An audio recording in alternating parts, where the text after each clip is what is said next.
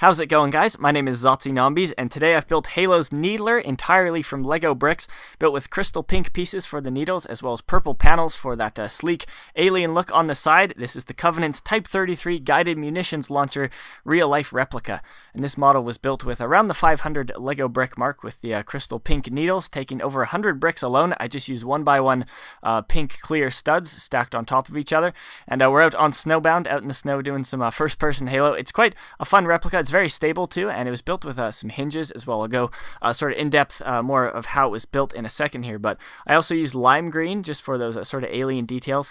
I used some printed tile pieces with some wire printing on them just to give it that kind of futuristic look, as well as even a bit of chrome. For the front, it's just a base plate with some sloped and inverted sloped pieces to get that needle shooting look.